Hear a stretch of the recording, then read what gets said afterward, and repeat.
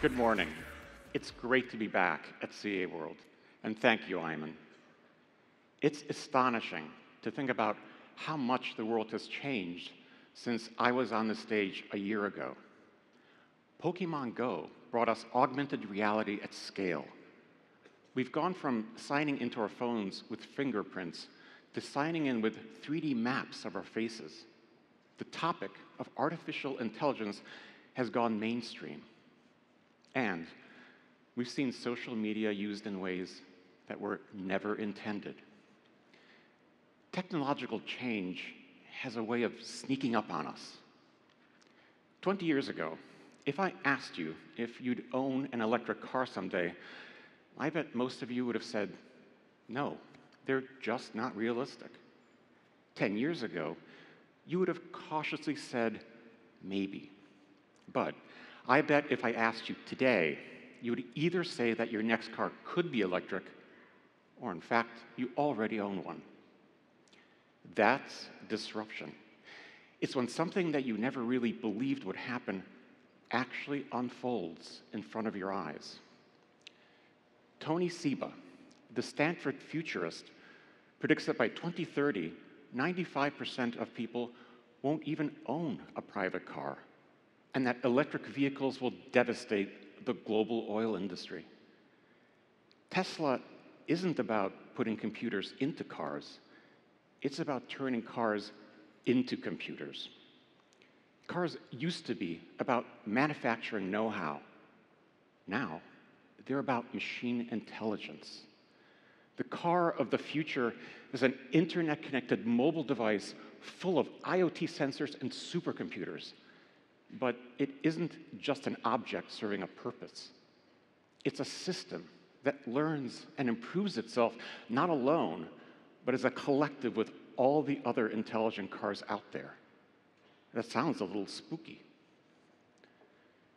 So, that's cars. Now, let's talk about technology in the enterprise. I'm going to make a prediction of my own.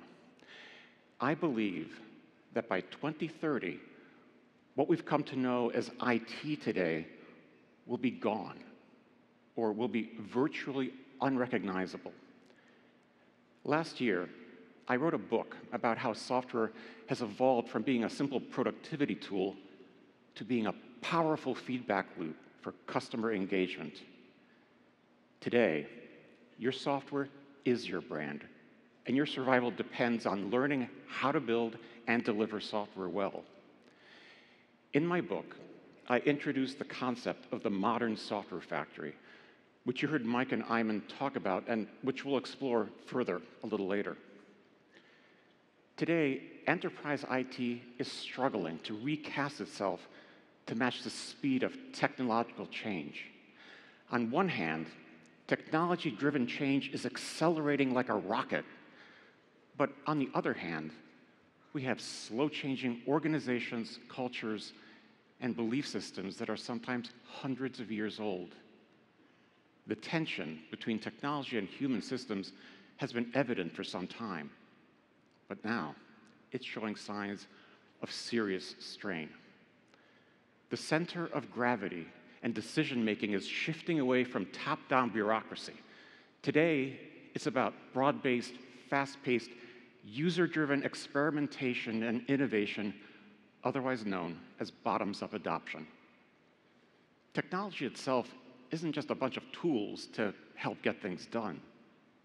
It's an emerging ecosystem of people and machines whose combined power and significance grow daily. We are witnessing network effects around us every day, and its exponential growth is beyond anything we ever imagined. In the midst of all this, how can you possibly make decisions around what will happen in the next year or 3 years, let alone 5 or 10 years into the future? With that as the backdrop for the modern enterprise, let's talk about how the modern CTO shapes technology to optimize growth today and in the future. Essentially, there are 3 things I think about. First, I look at today's environment, and then I look backwards. Yes, backwards. The slope, or rate of change of any vector, can only be determined if you have at least 2 points. Better yet, if you have multiple points, you can estimate acceleration.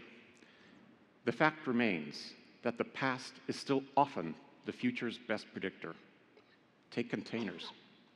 Over the past 2 years, we've seen a very steep adoption curve. That helps me predict where containers and microservice-based architectures are headed 2 years from now. I'll give you an example of how we're planning for the future of containers a little later on. Second, like any responsible scientist, I must account for uncertainty in my model. When I project the curve of change out into the future, it's really just an informed guess about what I believe will happen. Now, the Heisenberg uncertainty principle states that the future is not completely knowable. You simply can't measure all the variables. If we go back to Jobs and Wozniak in their garage, the future was not knowable to the IT guy running a System 360. Yet the work in that garage would change that IT guy's world forever. Also unknowable was the future impact of Chuck Peddle's efforts to make a cheaper CPU. Yet it laid the foundation for the personal computer.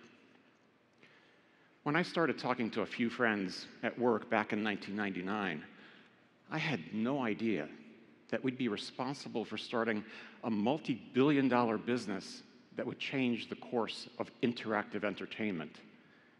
But like Apple's garage in California, we changed the future with the Xbox. The history of technology is full of change vectors. But one thing we know for certain is that when they converge, interesting things start to happen. Next, once I get a read on where technology is likely to go in the future, I then start building for that future today. This is where a lot of companies get into trouble. They either take a leap of faith and tackle something that nobody even needs yet, or they build something for today that becomes almost immediately obsolete, or simply an attempt to catch up to the competition. At CA, we have our incubation engine, the CA Accelerator, to help us bridge between today and what's ahead. The accelerator is grounded in customer need and has checks and balances to validate what we're building. We use real-world adoption as an indication of demand.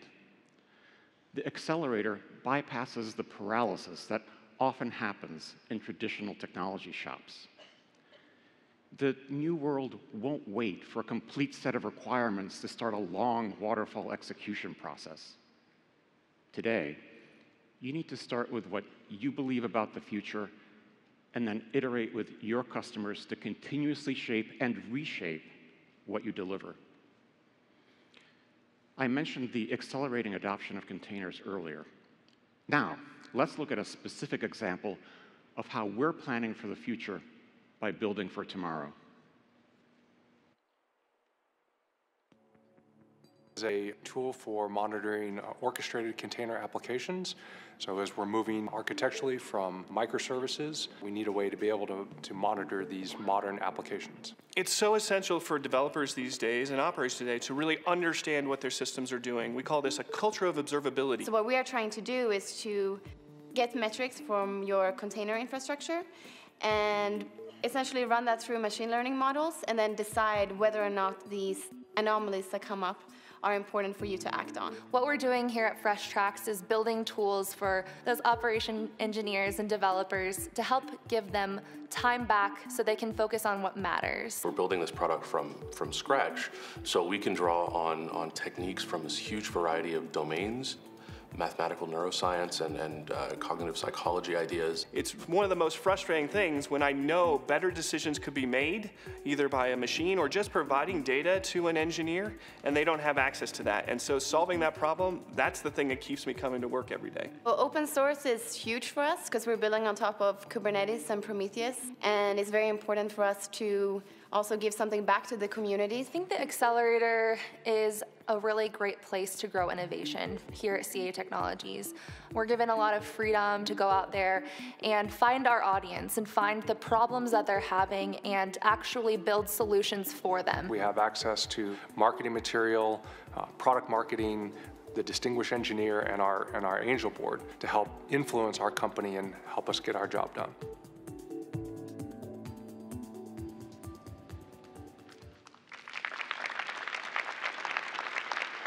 As you know, CA has a strong history in monitoring, and our products reflect that.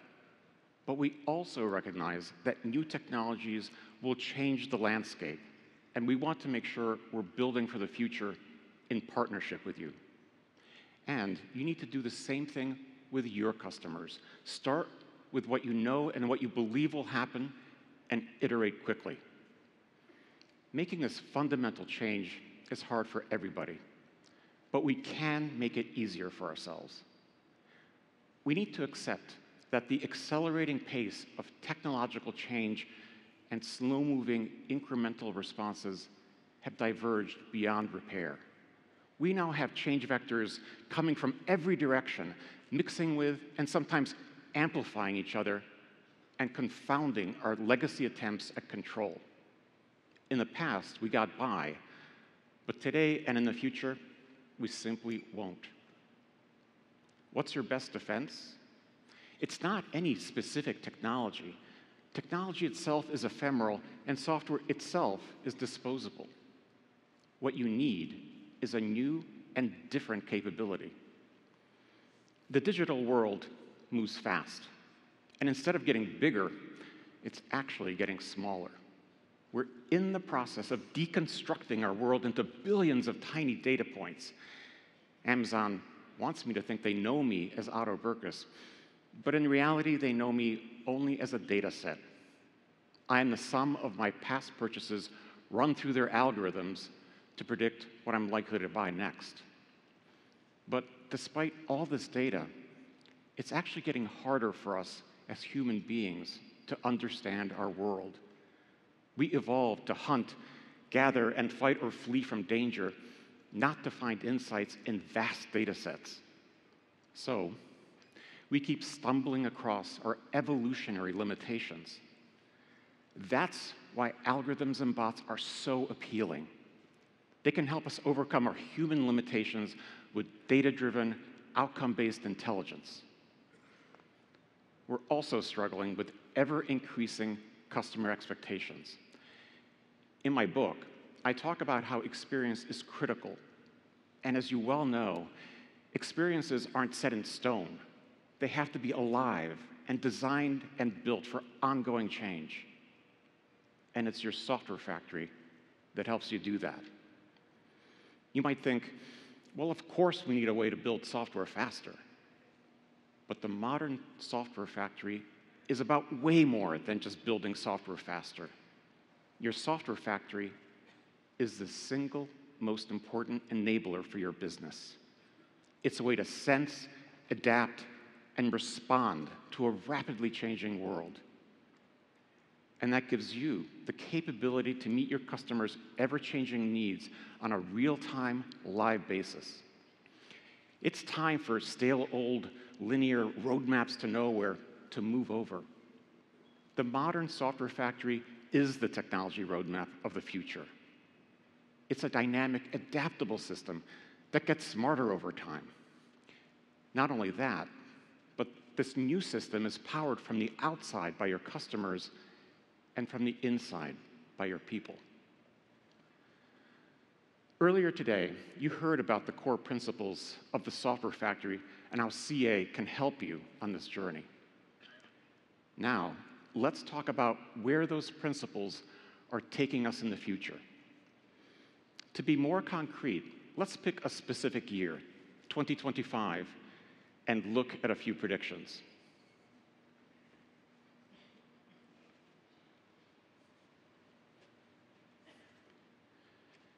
Given predictions like these, is it really that hard to imagine sitting in your driverless car, browsing the aisles of a virtual store while you coast down the highway? There's no question that our future world will be far different in a few short years than the one we're living in today. Now, let's go through each software factory principle and look ahead at what's coming at us. First, agility. And note that I said agility, not agile. It's been over 15 years since the Agile Manifesto appeared on the scene. The Agile movement will continue to expand, but data and analytics will revolutionize Agile as we know it. In the future, Agile without data analytics will be like fuel injection without oxygen. And here's why. As the dream of continuous delivery of customer-focused value becomes real, Agile's appetite for data-driven insights is going to increase. Without it, software development will be starved of critical inputs. And data scientists won't just throw insights over the transom to Scrum teams. They will become integrated into a highly granular and fast-paced process for creating value. This new model will be driven by sophisticated insight-generating engines tied into real-time business metrics. The health and vitality of your software experiences and investments will be measured and even predicted in ways never possible before. The second pillar, automation, is all about increasing the throughput, efficiency, and quality of your factory. This happens today through things like continuous testing and integration and business process automation. Automation will accelerate your development, but only if you standardize and integrate workflows smoothly across the DevOps process and tool chain.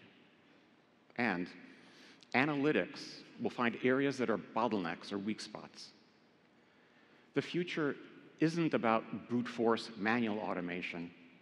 It's about intelligent automation that learns, adapts, and constantly self-optimizes the entire system. In fact, we recently brought Automic into the CA family because of our strong belief in the transformative power of intelligent automation. As you heard, Automic helps companies get an edge by automating their business processes. Now, if software is essentially going to run software development, how long before we have software that builds itself? Well, that's going to be a while. But intelligent automation should benefit from what I'll call the decodification of coding, meaning the emergence of no-code or low-code platforms. These will allow developers to glue together blocks of code to create something new without having to change the underlying code itself. In places like MIT and Google Brain, they're working on software that learns to learn. That's because self-writing software isn't enough. You will need it to evolve itself through learning. Now that will be truly revolutionary and will free us up to focus more on ideas and less on the details and the overhead of bringing those ideas to life. The third pillar is insights. We've been investing on that front, as you heard earlier, with our advanced analytics engine, Jarvis. That engine is a nucleus for machine learning and machine intelligence. Now, there's a lot of hype out there about AI, so let's talk about it. For starters, AI is not one specific thing. You don't do AI. It's essentially a set of algorithms expressed as code operating on data. It's the analysis of historical data that puts the learning in machine learning. Data for the first driverless cars came from people driving regular cars and then using that data to correlate real-world conditions with expected behaviors. Today, a machine learning agent can't decide what to do in situations it's never seen before. let me restate that. It can make a choice if we allow it to. But would you really want your driverless car to all of a sudden start managing your 401k at a busy intersection? I doubt it. We deliberately code learning algorithms to abdicate responsibility when there's not enough data to make a good decision. In a driver-assisted car, it would recognize the situation and ask the human to take over. Hopefully, the human is paying attention. AI and machine learning represent a fundamentally different approach to software development. Why?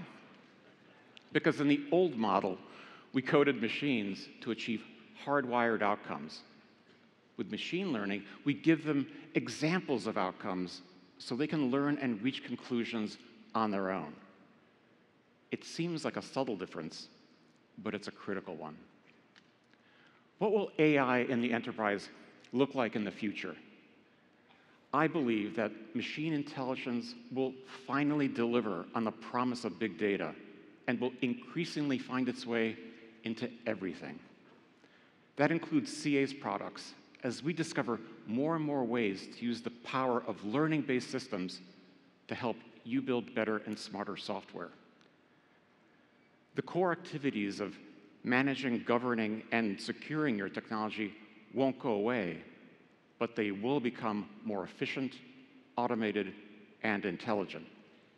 In turn, this will help you spend more of your energy on what matters, creating new value to drive your business forward. Finally, the fourth pillar is security, which I like to think of as simply trust. It is the foundation of your brand and your relationship with your customers. At its core, this is about securing the entire value chain of your enterprise. Big stuff. What threats do I see in the future?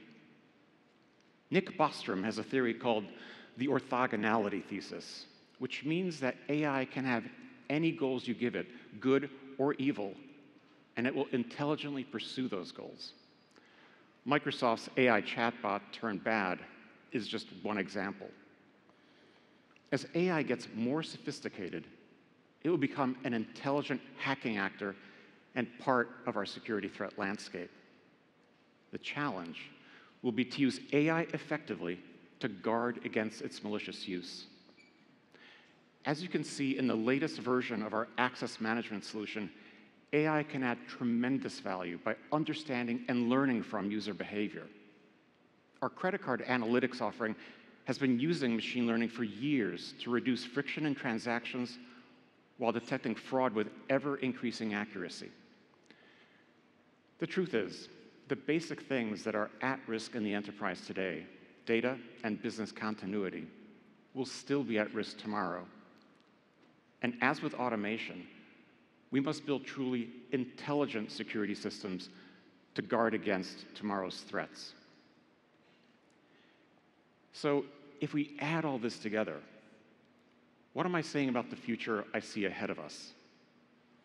It's clear that the real shift toward intelligent learning systems is only just beginning. We are transitioning from the digital enterprise to the intelligent enterprise. AI and automation can help us if we use them in the right ways, but let's be clear, it's not a choice. We are never going to have enough skilled people to do the work that needs to be done. According to research from the US Bureau of Labor Statistics, by 2020, there will be 1 million more jobs available in computing than applicants who can fill them. AI and automation are going to be central to helping us do more with the skills that we have. The age of cognition is coming, and we need to be ready for it because it's going to change how we work and what we work on. Siloed technology will go away. Self-writing code will help make that a reality. Technology will no longer be at the center of the enterprise. It will be distributed and found wherever value creation occurs. The efficiencies that we gained by going digital over the last 2 decades will now be harvested through the use of AI and machine learning. We must all get ready for this tidal wave of change. As Mike said yesterday, we must thoughtfully and purposefully break down the barriers to meaningful value creation. That means removing unproductive development practices and silos and automating every manual process that you can. It also means transforming yesterday's organizations and cultures to unleash the full potential of individual creativity. We need to understand and accept that the way we organize work in the future will be shared with our technology. That means elevating technology from tool to partner and keeping our eyes open through this evolution. At CA, we believe your best defense against disruption is to start building the future into everything you do today. Thank you.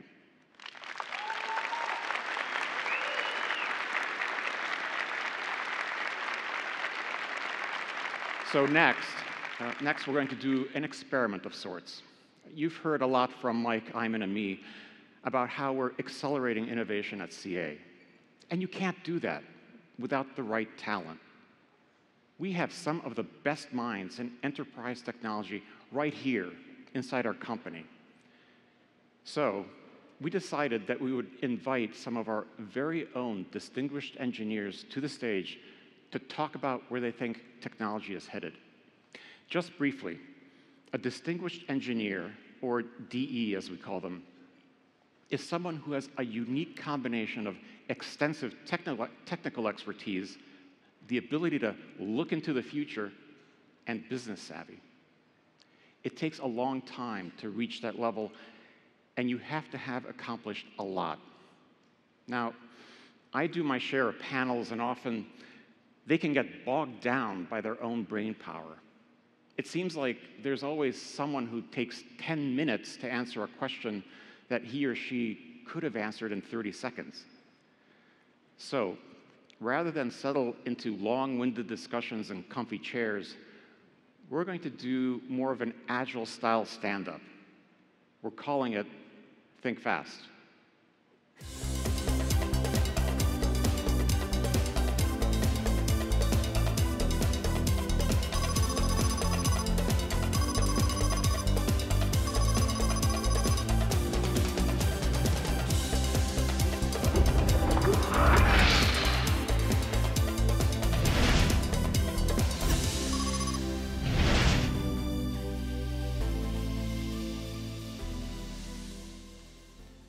Now, let me introduce our DEs. Richard Filyaw is so distinguished, he attended not one, but several universities, finally graduating from the University of Florida with a BA in anthropology, followed by postgraduate work in computer science at Georgia State. I'm sure there's crazy logic in there somewhere. He plays acoustic and electric guitar and electric bass, and he spends a lot of time trying to figure out why there are more cats than dogs on the internet. Please welcome Richard Filyaw. Hey, Otto. Welcome, Richard. Thank you. Originally a developer, Deb Danielson has brought her inquiring mind to a range of senior engineering leadership roles with a particular focus on emerging and disruptive technologies. Deborah holds multiple patents and is also an SVP in our M&A group. Her first tech job was at the Princeton Plasma Physics Lab, where she crashed the network on her first day and miraculously was not fired. She is also a licensed pilot. Please welcome Deborah Danielson. Hey, Otto. Welcome, Deborah. Our next DE, Howard Abrams, is also the SVP of our accelerator. He holds a PhD in computer science from the Naval Postgraduate School, as well as a BSc in aerospace engineering, doing things we probably wouldn't understand. Of course, with such an incredible academic pedigree, he immediately went into gaming as his first career. but I'm not going to judge. He also spent the summer as a gravedigger and was once in a Bud Light commercial. Please welcome to the stage Howard Abrams. Selfie? Hey. He just had to do that. Completing our distinguished lineup, Craig Vosberg also has a degree in aerospace engineering and was a flight controller for the space shuttle at NASA. He has 30 years of engineering and management experience spanning IT, telecommunications, healthcare, and aerospace. Craig considers himself the ultimate geek. When not at work, he's playing with his quadcopters, 3D printer, or ham radio gear. He's also an avid cyclist, backpacker, and backcountry skier. Please welcome Craig Vosberg. Thanks, Otto. Great job. Let's do it.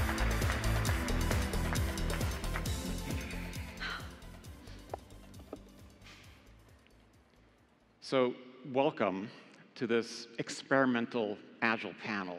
And we're all looking forward to hearing your thoughts about the future. Just to be clear, our DEs don't spend their time locked away in our labs. They spend as much time as they can with you, our customers, to understand your challenges and then bring those insights back into CA to help us build what you need. So here's how this will work. We're going to have 4 rounds of questions that each of you will answer. You'll each have 30 seconds to answer your questions, so you're going to have to think fast. And we'll track the time as we go to keep us on pace. Richard, we're going to start with you. Okay. What will enterprise architectures look like in 10 years? Okay. Well, so if we start to roll forward from here, say a couple of years, I don't think we'll see things change really radically. We'll just see continued and accelerating adoption of the things we're already seeing, like the adoption of containers and microservices and perhaps serverless computing. But I think the best way to think about the next 10 years is to look back to the previous 10 years and look at what's changed to get us to this point. It was just over 10 years ago that Amazon Web Services was released to the public, and now entire businesses are being run on AWS. So I think if we roll forward from here, we'll see a point where many enterprises will no longer own their infrastructure at all. So you must have been listening to my keynote because you're using the past to predict the future, but Maybe a little. Yeah. I think you're spot on. Craig, you saw the Fresh Tracks video earlier. What's the one difference that you would want everyone in the room to know about container-based systems? The one thing. I think I'd go with ephemerality, right? As we've moved from monoliths into macro services, and now we're moving to microservices, it's the fact that things come and go, and it's expected, right? Many of us have been building applications and putting monitoring systems around them that when something goes down, we alert, right? And so it's time to roll out of bed and go figure out what's going on. This new world order for us is it's expected. We're going to be scaling from 3 units up to 100 units and back down to 3 units. And so things like Kubernetes, things like Swarm and Compose are orchestrating that, and it's just a part of the new world order that we're going to have to get ready with. Haha, and I'm close. Yeah. Ding. Very nice, very nice. And you said new world order, and it really is a different way of approaching software and infrastructure. Having blocks of code that come and go on the fly. It's a very different way of thinking about architecture. Deb, this one's for you. Okay. And we've talked about this in the past. What will be the biggest stumbling block to realizing the full potential of AI? Big question. 30 seconds. Good luck. Yeah, there's a dark side to AI, and we're going to be hearing a lot about this in the future. The core issue here is that we're learning in our machine learning systems to recognize patterns outside of historical data. And the problem is some of those patterns contain bias and bad behavior, and we're at risk of having that bad behavior and bias driven and magnified into our systems. We really are going to have to watch out for this and make sure that we don't allow our AI to be driven by our history and not by our values. Yeah, it's a great point, and I talked about absolutely. I talked about making sure that we keep our eyes open and that we as humans guide this technology in the right way. It's critical. Howard, you run our accelerator program, which has produced incubations like Fresh Tracks. What advice would you give to anyone in the audience today who wanted to start their own program to incubate new ideas? Well, I think you have to tailor whatever program you put together for your own company. I think that's what we've done. I think it's worked well for us. I think if we copied someone else, we would have ended up with a mess. But for specific advice, I think you have to start with customers. You have to listen to, whether it's an internal customer or an external customer, you have to listen to what they're saying. You have to understand what problem they need solved. The worst thing you can do is build something that no one needs and just waste everyone's time and money. And then once you've done that, it's about measuring it at the right stage of whatever incubation it is and being open and honest with your data so that you can inspect and adapt. Not as good as Craig, but I'm getting And close. passionate and fun.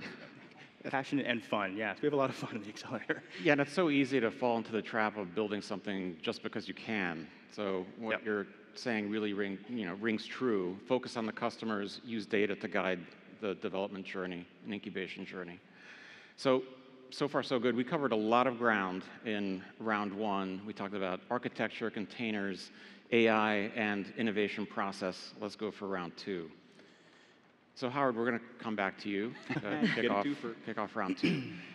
So I'm sure everybody wants to know how you went from aerospace engineering to being a game developer. So when I was... But you know what, don't answer the question because I don't think we have time for that explanation. So maybe you could tell us, what's today's grand challenge in software development, and what do you think the grand challenge will be 20 years from now? I don't know about grand challenge. I can tell you the challenges I'm seeing with the development teams we work with every day. They're struggling to go faster.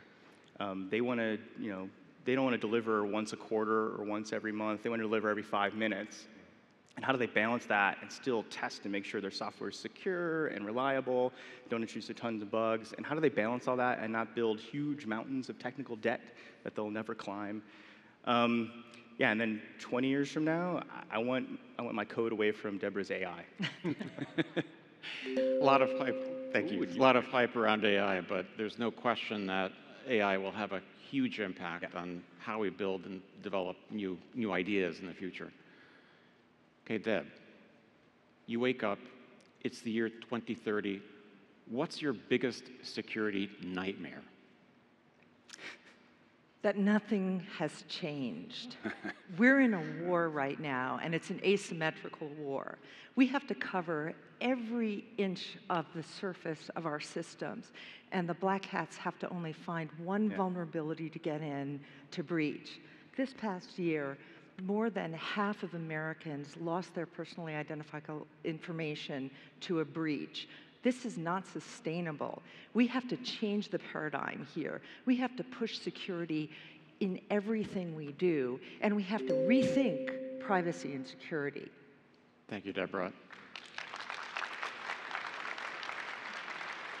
There's a reason why security is a pillar of the modern software factory, and as you say, it has to be baked into everything you do from beginning to end, and we have to continue to invest in security.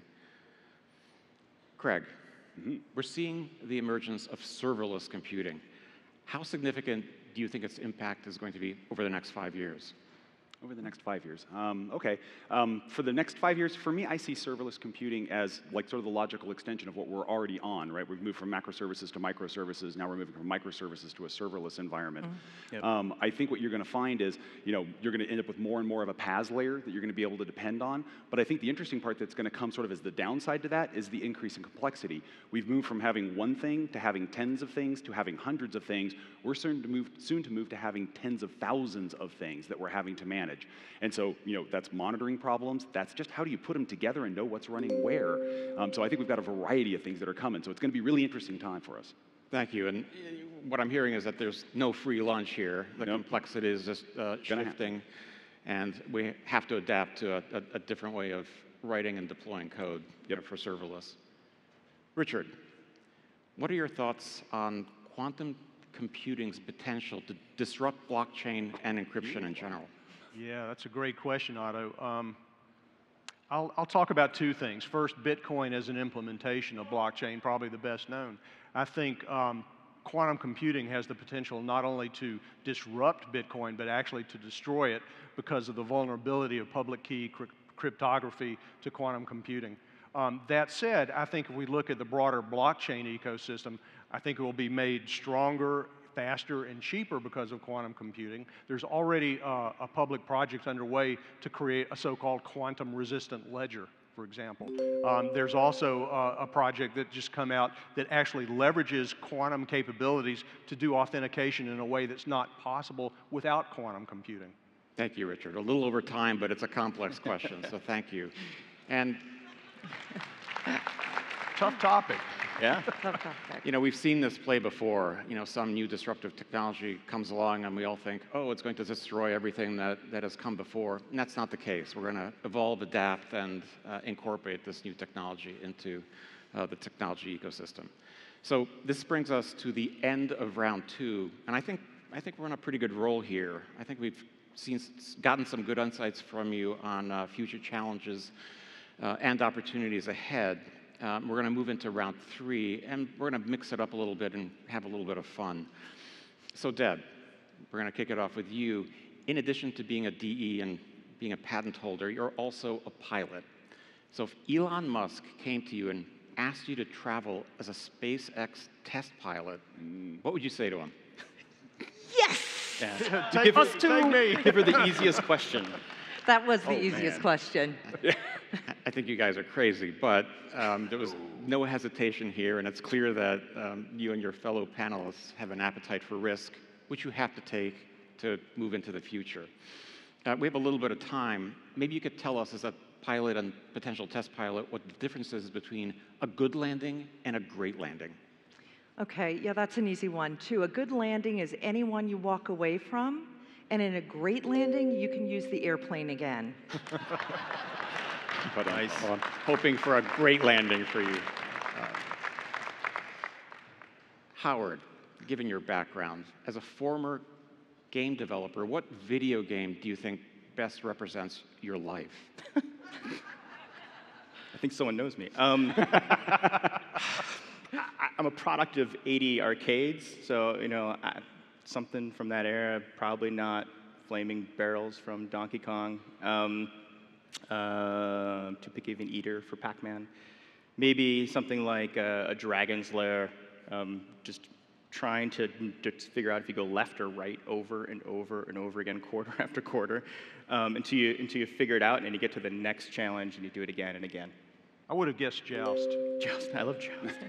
You know, it's actually a somewhat insightful answer, I'm sure informed by your background as a software developer, because that sounds like the life of a software developer. Pretty much every day. Craig, what was the most interesting project you worked on at NASA? At least one that you can talk to us about. Okay. HST, Hubble Space Telescope. I came to NASA after what they called the brain drain, so it was after the Challenger accident and prior to return to flight. And they hired hundreds of us college grads, but when we were brought in, we were given software that was written in a combination of the 50s, the 60s, the 70s. It was some assembly, it was some HP Basic of all things, and some Fortran. And so we had to rewrite all of that to be able to support the new mission characteristics that we had. And so we had to figure out, how do you model the Hubble Space Telescope? How do you put it onto an arm? How do you put it in a position so you can do calculations to be able to find things? So it was a really interesting time to be there. And I was not a part of any of the hardware for the Hubble Space Telescope. So that was a different issue that happened after me. So that was good. Just to clarify, you were not responsible for the hardware bug, a pretty big one. But you bring up a really good point, and government programs sometimes don't have a good reputation, but in this instance, this program injected a huge amount of talent into both government and industry. Absolutely. Richard, what will you name your first robot, and what do you hope it's going to do for you? Yeah, okay. I think as humans, we have a tendency to anthropomorphize objects. How's that for a good anthropologist? As the anthropologist, right? Yeah. We look how much we love our cars. I think that there'd be a great temptation to treat a robot as a pet, So I'm not sure I would give it a personal name. I would just probably call it automation unit. And that way I could simply say, hey, you, go fix my bills. Oh, pa-dum-pum. Yeah. Nice try. But on a more serious note, and we'll take a little bit of extra time here, because there's such an intersection of so many things around robotics. When do you think you're going to be buying your first robot? Hopefully by the end of the month. When do you really think? Yeah, so seriously, it is an important question, a really interesting one. In fact, if you just go out and do a Google search on personal robot, there is a lot of activity. Sony and Honda attempted to enter the personal robot market in Japan a few years ago, and they hit a wall with AI. Now, because of the advances of AI, the rumor is that Sony is going to re-enter the personal robot market, and guess what? It's going to look like a pet dog. So much for my theory. And again, another example where AI is really enabling an entirely, new market, in fact. It'll have a lot of, Alexa-like skills, so you can ask it for help. And I think, what we'll see is robots as companions as much as assistants. Final round. And this is just going to be one question that each of you is going to answer, and there's not going to be a timer on this one because the question is so important. Although we're still keeping this fast and agile, so no 10-minute answers, please. What is it going to take to ensure that businesses have the skills they need to realize the full potential in the years ahead? Howard, let's start with you. I think talent's a huge challenge in the years ahead. I would start with diversity. I think you see diversity a lot in the news, especially the lack thereof when it comes to large technology companies. But what I haven't seen, at least in the news yet, is a discussion of why diversity is important. So if you were to try and solve one of your top technical or business challenges, you could stick some white middle-aged men with aerospace engineering degrees in a room, and we would definitely find an answer. Not necessarily the right one. Not necessarily the right one, not necessarily the best one, but we will find an answer quickly. What you really need to do is get people with diverse opinions in a room, with diverse education and skills in a room to brainstorm and figure out how to best solve the problem and be creative. And if you're going to get diverse skills and interests and backgrounds, that ultimately means diverse people need to be in that room. So I think that's a key challenge. Yeah. Totally. Yeah. And the fact is that diversity is a real business enabler. Yeah. It's not a fashion statement. It's how you get the best outcome. It's a requirement. It's a requirement. Craig, let's hear from you. You bet. So multifaceted problem, right? So I think I'll take a slightly different angle at it. For me, I'm an engineer, right? Background is in STEM, so science, technology, engineering, math. It served me really well being at NASA. I couldn't have done many of the things that I did when I was there if I hadn't had that as my background. But what I see is the number of candidates, we're losing the funnel. We need to figure out how we open that funnel up, open the aperture up, and not lose so many of the kids when they're still in elementary school and middle school. By the time they get to high school, they're already in a position where they can't play catch up to be able to get the necessary classes and stuff in. I really think we've got to figure out how do we link this together? How do we make, the fact that you know how to do linear algebra means, wow, you can go on to do graphics work, right? And I don't think a bunch of that's being lost at the younger ages as we're going through this. And we've got to do a better job of driving this down, I think. I couldn't agree more.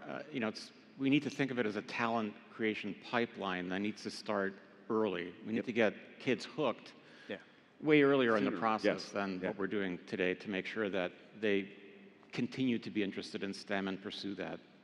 Absolutely. Thank you. Deborah? Yeah, so I think we need to really open up the aperture of the type of talent that we bring into technology-based businesses. I mean, first of all, every business is becoming a technology-based business. So this talent gap is only going to get bigger. It's not going to get smaller. And today, I think we over-rotate on finding and developing STEM only as the solution. And I think as we evolve, we're going to be bringing in more people who don't need to have that deep analytical coding technologist type capabilities, because they're going to be focused on the no-code, low-code, on driving AI to solve business problems in ways that meet the needs of a vast spectrum of people out in the marketplace. You know, we want products and solutions and technologies that appeal to the dancer and the linguist, not just the engineer, and so we have to bring them in. Or the And we have to, And the anthropologist.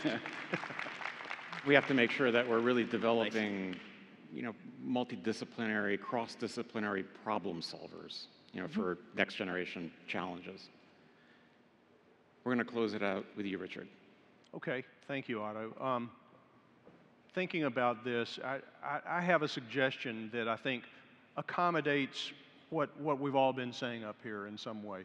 Bringing in STEM earlier, for example, and how to find those multidisciplinary type people and get the diversity we need. First of all, for me, this is a really personal question, being the father of a daughter that just graduated with an environmental engineering degree last spring.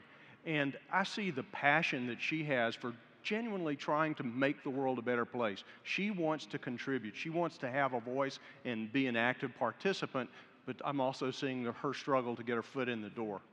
So my suggestion is that we return to the classical values of the liberal arts education, bringing STEM in as part of that, as an integrated part of it, and focus on the three critical factors of that approach, which is critical thinking ability, learning how to learn, and communication. And communication, by the way, is not just being able to express your ideas, it's being able to listen, able and willing to listen, and then take what you've heard and translate that into how you're going to use technology to make the world a better place. Thank you, Richard. And it's so critical that we develop the right kind of creative problem solvers, because the challenges today are complex and are going to get increasingly so. We also have to make sure that we provide, as both industry and government, we have to provide opportunities for the fresh talent that's coming out of the end of the pipeline, and make sure that we nurture that talent. Absolutely. The interesting thing about all of your answers, they're all different, but each one, you know, is and I'm nodding my head going, yeah, I agree. And I think it's a good illustration of the fact that this is a complex challenge. There isn't a silver bullet. There isn't one single thing that we can do to address this challenge. It's going to take a multi-pronged approach to make sure that we address it. So I want to thank all of the DEs here for being here today and sharing their incredible insights. Thank you. If you'd like to hear more from the DEs, I encourage you to visit the Accelerator Zone on the show floor and catch up with them there. As you heard, getting enough of the right talent is going to be difficult in the years ahead. In fact, the next tech challenge isn't about technology, it's about people. I'd like to close with a few thoughts on the skills challenge, which is so critically important to CA and everyone in this room. We know that automation, artificial intelligence, and machine learning are going to augment the skills we have today. But how do we get the most out of the human side of the equation tomorrow? How do we collectively amplify our humanity? How do we get the most out of us? At CA, we know the future depends on getting the best talent, and that means the most diverse talent. That's why we've developed a series of films called the STEM 10 to promote awareness of this important issue. It features some of tomorrow's tech leaders and their call to action for all of us. These exceptional young people are passionate about doing things differently, and we need to nurture that passion to realize our collective potential. Let's listen to them. Where are the people in technology that look like me, that are creative like me, that want to change the world and fix things and build them back?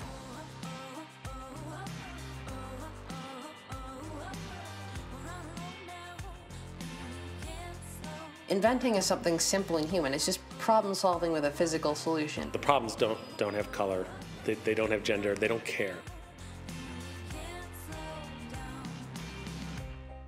I want to show young girls out there that they can do it too. It's fun to be on the cutting edge. That's where your invention can come in. That's when your innovation can come in. Technology can facilitate any idea you have and any dream you have. I always wanted this story to be told.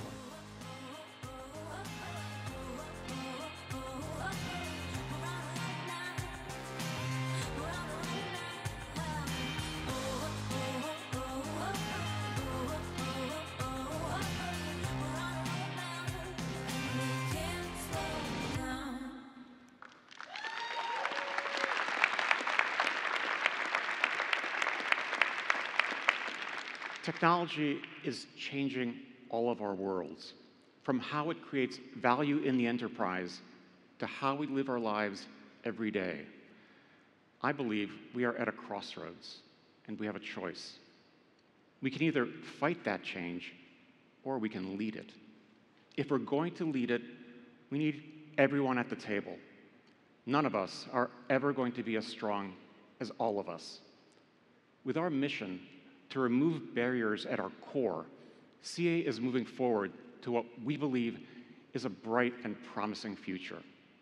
A place where we can all work together to create, inspire, and achieve tomorrow. That future belongs to all of us.